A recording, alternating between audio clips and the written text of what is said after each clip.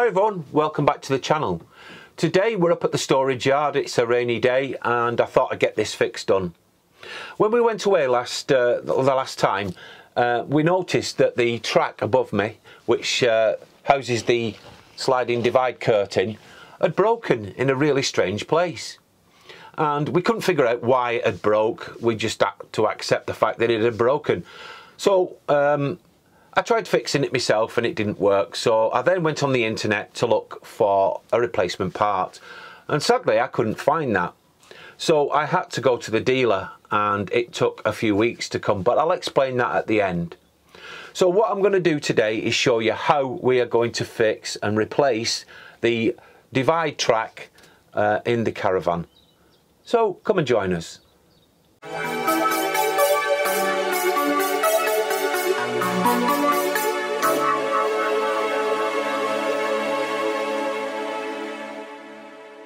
So here are the tools we are going to use today. Very simple ones. We obviously have the replacement track, a hacksaw, a Phillips screwdriver, a craft knife, pencil and marker pen, and we also have a drill with a 4mm drill bit in it. But all these will become more apparent as we go through the video.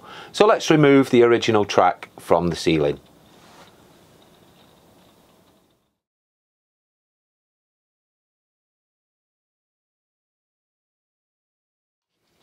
So we're going to be now cutting the track.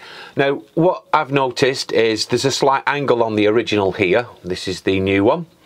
And what we're going to have to do is marry that up. So what I'm going to do is just place them on top of each other like so, mark across and then cut it with a hacksaw.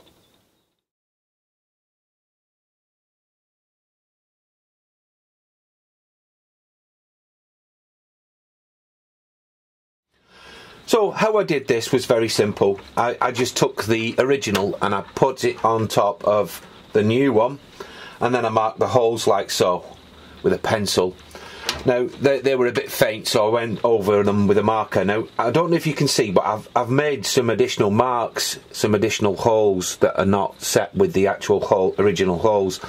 Now the reason why I've done this is if I put the screws back in and unfortunately they don't adhere to the panel on the ceiling, then it's going to fall off again, so I might have to make fresh ones. Now as long as you're covering up where you're going to do it, it's not going to show, so it's not going to look a mess. So as you can see now, I've done the pilot holes now, and we're ready to offer our screws into them once we've put it back in. So let's do that now. So what we're going to do now is we're going to fit the track. Now remember, like I said a minute ago, is make sure that you've got this tied back so that all the lugs will align into the track. So we're going to fit it now. So we're just going to offer that up nice and neat, and as you can see there, it now actually aligns with the holes. So we're going to put the original screws in now, and what we're going to do is see if that will hold it. If it doesn't, I will add a couple of additional screws to the holes that I've already added.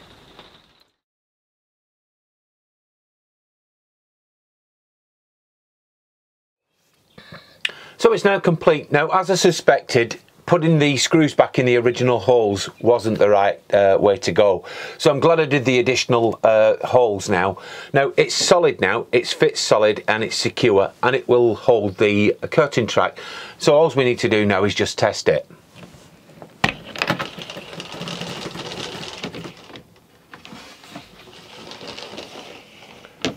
So that's it. It's a very simple fix. The one thing I will say to you, if this ever happens to you, it might never, to be honest, because it was such a random break and I don't even know how it happened, but you will need to contact a local dealer and you will have to supply your chassis number in order to get the correct piece of track, and be mindful it does take from 2 to 3 weeks to arrive.